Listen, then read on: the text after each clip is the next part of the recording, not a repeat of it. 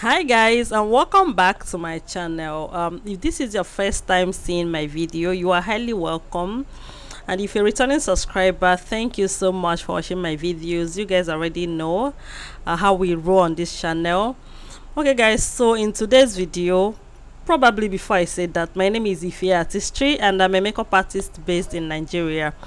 Okay guys, so in today's video I'm going to be working on this my client. She came for her birthday shoot, honestly, and we did her makeup. Okay, first thing first, I started with my, cleaning her face with my micellar water and a wipes.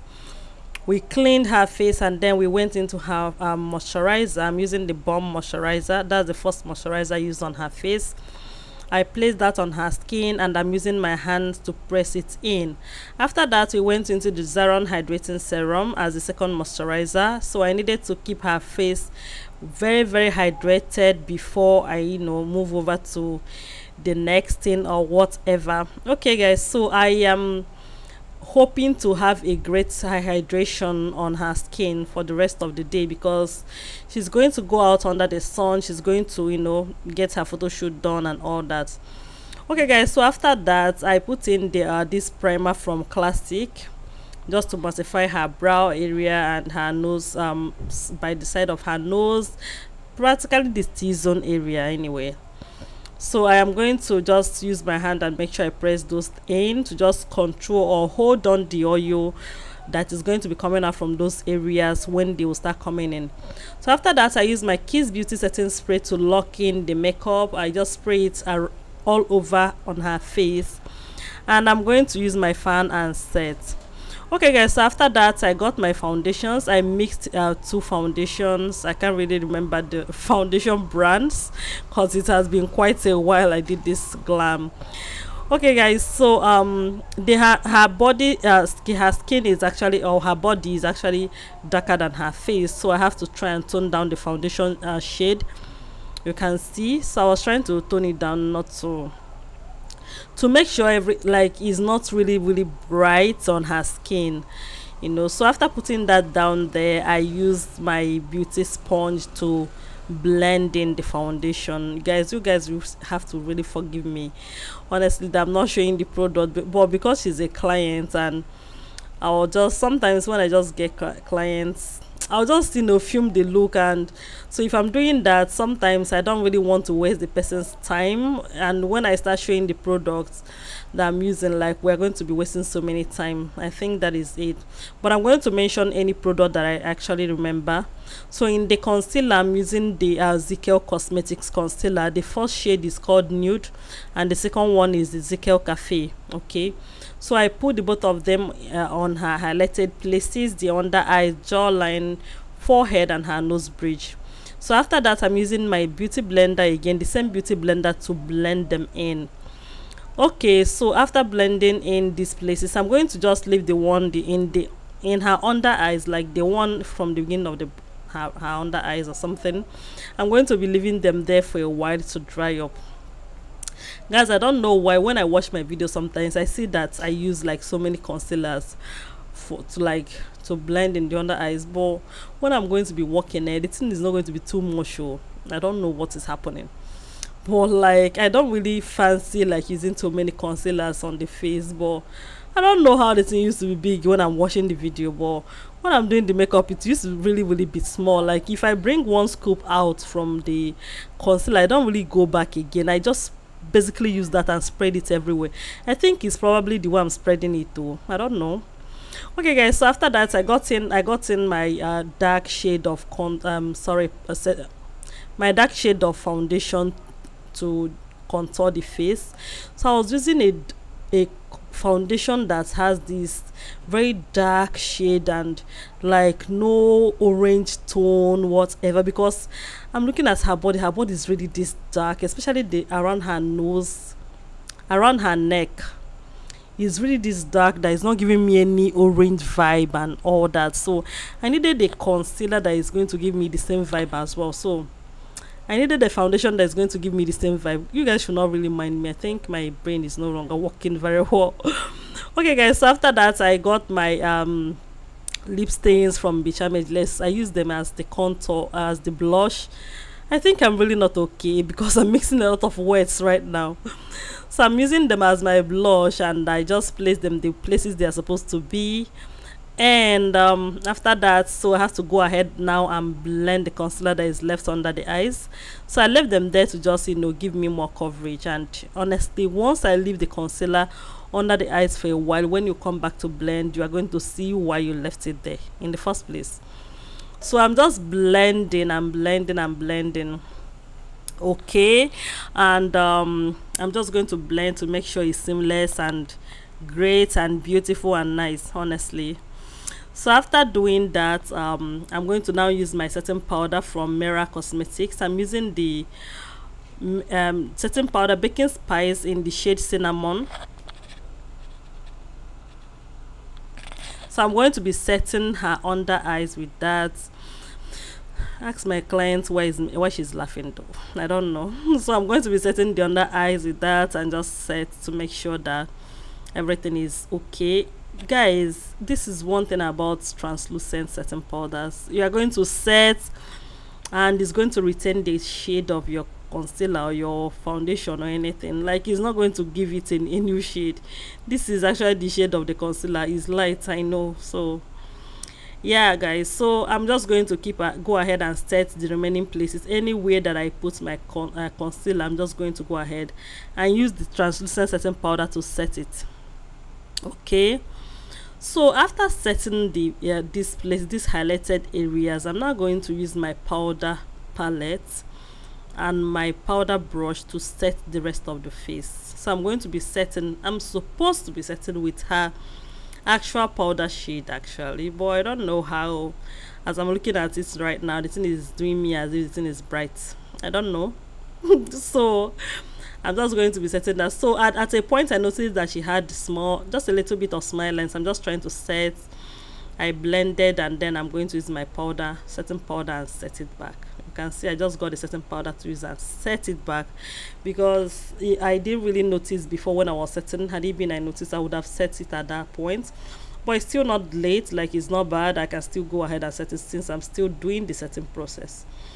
Okay guys, so after that I did my contour. So I was equally trying to tone down the face because as I'm looking at it right now, the thing is doing me like it's a bit bright. So remember, her neck is really this dark. It has this dark shade, so I needed to, you know, try and give the face that darkness I'm seeing on her neck, in as much as I'm doing that work. And I don't know how it's turning out. The thing is doing me like the lady have a red undertone and I'm seeing a bit of red warmth undertone. All right guys, so moving on, I'm going to be adding blush to her face. I'm using my palette from Zulu, the Juvias Place palette from Zulu in the shade Zulu. Why am I saying from Zulu? Jesus Christ. I'm using the Becharmageless Cosmetics eyeshadow palette in the shade Zulu, and I'm using the orange shade from it. Okay guys, so after doing that, I did her contour and then I'm moving over to her brows. I've already set the brows. Now I'm just making the outline basically. Okay, so I'm gently drawing the brows.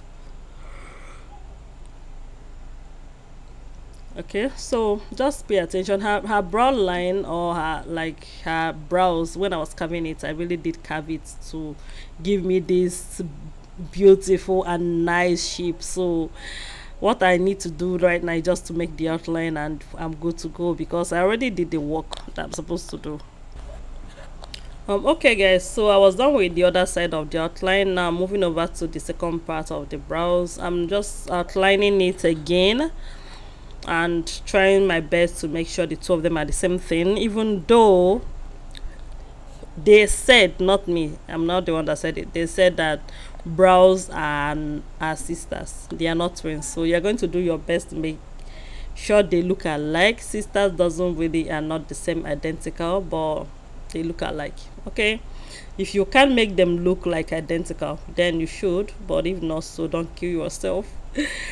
Look at me encouraging myself with what I don't know. Okay guys, so after that I use my Davis pencil to fill in the brows. I'm using the shade 003, of course, and after that I go ahead and conceal the brows. I'm using my Merak Cosmetics flat brush, and I'm using my concealer in the shade Nude from Zikel Cosmetics. Please, if you are not in Nigeria, all these products mostly that I'm using, they are all mostly Nigerian brands. Please, if you are not in Africa or you are not in Nigeria, please, you can purchase any products. Honestly, I don't really think products really do have a lot to do with your output, or sorry, the outcome of your work, even though it has a lot to do with it. But if you are good with makeup, you are good. Honestly, most of the things I use, they are not high-end brands. Most of them are drugstores, most of them are just Nigerian brands, and Nigerian brands, most of them are not high-end products. Okay, so if I can achieve a nice look with them, you can really achieve a nice look with any product that you see anywhere you are. Alright guys, so I was done concealing the down part of the brows, and now moving over to the upper part of the brows. I'm just, you know, trying to just define the brows and just outline and make sure that everything is okay. I think the upper part of the brows, the thing had, especially the first side I concealed, the thing has I don't know, small issues that I was trying to control, and I'm trying to conceal and make sure everything is good. Okay guys, so I was done with that. I'm using the same Merak Cosmetics setting powder to bake her face. I'm going to be baking the under eyes. Honestly, the reason why I'm putting the setting powders here is not really to bake or to do any specific work. I'm just trying to catch her fallout from her eyeshadow. At this point, honestly, I don't think I knew the eyeshadow look I'm going for, but me, as sometimes I just go with the flow. When I start doing the eyeshadow, whatever comes to mind, especially when I ask my clients or my model what look, probably clients, what looks they're going to go for, if it's a bit de glam, especially when they say, oh, if you do your thing. So when I start placing on the eyeshadow, whatever comes to my head or whatever comes to mind, I do. And when I do those things, they normally come out great. So at this point, I don't really have an idea what I was going for, but I was just putting on my primer, my eyeshadow primer. I'm using the Benign Clone White eyeshadow primer, and I made my transition. I have to do these steps first before I think of any eyeshadow or any look I'm going for. Sometimes it just, when I open my eyeshadow palette, whatever color, that will be like, oh, which color have I not used here before? So sometimes this is actually how I select eyeshadow that I'm going for. You know, I'm not this person that I don't really believe in whatever the clothes you are going to wear determines the eyeshadow you are going to wear. Except if my client demands for a nude look, then I know I'm going for nude. If my client demands for something heavy or whatever, or a specific color, then it's different. Sometimes it's just me opening my palette and I look at the eyeshadow palette and I'll be like, oh, I've not touched this color before, then I'm putting you on. Sometimes it's just, you know, I'll just look at my palette and I'm gonna play with it. You know, I think right now I don't really do much of colors no more. People that used to know me or follow me earlier on knows I work a lot with colors. Okay, but I'm going to bring that back anyway, just stay tuned. Okay guys, so I have forgotten where we stopped. Okay, so I made the transition and I put on a darker shade, and then first of all I put a white shade of eyeshadow in the beginning of the eyeshadow, and then I'm going in with my powder. This is actually a powder, not an eyeshadow. I think is a powder, so I'm putting that next to the white eyeshadow that I put in the beginning of the eyeshadow, beginning of her eyeballs or something. All right, so what I'm going to do now is to blend to make sure that there is no harsh lines, because when I'm doing eyeshadow, for any reason, I make sure I avoid harsh lines. Honestly, please equally do when you are doing your eyeshadow. Make sure there's no, honestly, harsh lines. I tell my students this all the time. Make sure there is no harsh lines when you are doing your eyeshadow. Avoid it. Okay guys, so at this point I was done with the eyeshadow, the upper part. Now I'm going in with a darker shade to smudge out the under eyes. So I'm just, you know, smudging it out, nothing serious, honestly, nothing really serious. So I just asked the model, my client, to look up. I don't know why I keep saying models. Please, she's not a model, she's a client. I asked my client to look up, and she's looking up, and then I am, you know, smudging out the under eyes using a darker shade of eyeshadow. Okay guys, so after that, before I begin to line the brows, I don't know if I cut it or we didn't film that process. I first of all take out any fallout that is on her face. Please do make sure you remove all the fallout before you begin to outline or begin to draw the liner, because just mere touching these eyeshadows is going to leave a stain on the eyes, and that is what you wouldn't want to see. You wouldn't want to see the eyeshadow shade stained all over her face, because at this point when you are drawing, you are going to be touching the skin, okay, thereby messing around or messing up with the eyeshadow that is on her face. Okay guys, so before after that, I am lining her eyes with this Zaron Cosmetics gel liner, and I'm using my random brush.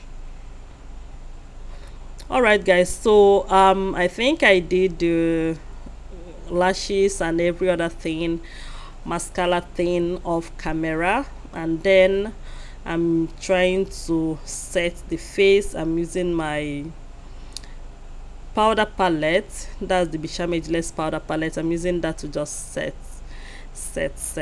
and remove all the I'm removing every excess powder that is still left on her face, you know.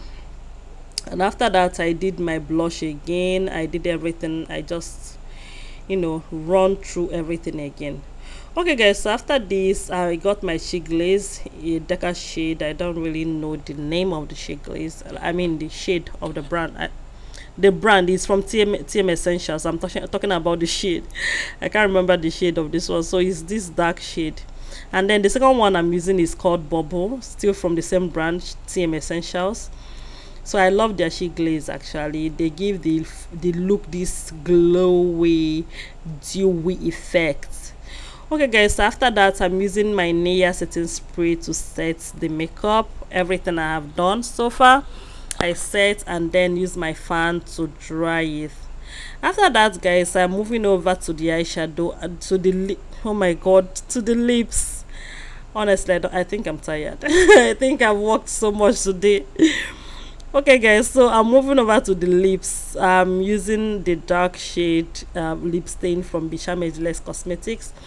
I don't know, I used to use the dark shade from Classic before, but the Classic shade is nice though, but I think it dries. The fact that this lip stain from Becharmageless Cosmetics does not dry up fast is one of the reasons why I use their products. Like, I love when I place on a lip stain, I'm going to be able to use my brush and smudge it out. If I'm doing that to Classic, it's going to dry up, and when it dries up and I'm forcing to blend it, it will start breaking. I don't know if you understand, but this lip stain is so light, so lightweight. It doesn't really dry so fast. You can come back and blend. You can see, had it been I'm using like Classic that I used to use before, immediately I just place it, I'm going to blend, place and blend, place, and that's what I will be doing, you know. So I think that's why I give it up to this brand, honestly. So they are trying. Alright guys, so after that I blended out. Then I'm moving into the I think the shade Nude from still the same brand. I'm just going to place them there and let my my client smack her lips, and then I'll go ahead and blend again, blending the two lip stains together now, trying to make sure that I have a seamless and so lovely blend, honestly. Okay guys, so I'm going to ask, so sometimes I used to ask my clients to smack their lips. Smacking the lips is one of my best way of blending the lips. I'm telling you, when they smack, you can never really compare smacking the lips and blending with your brush.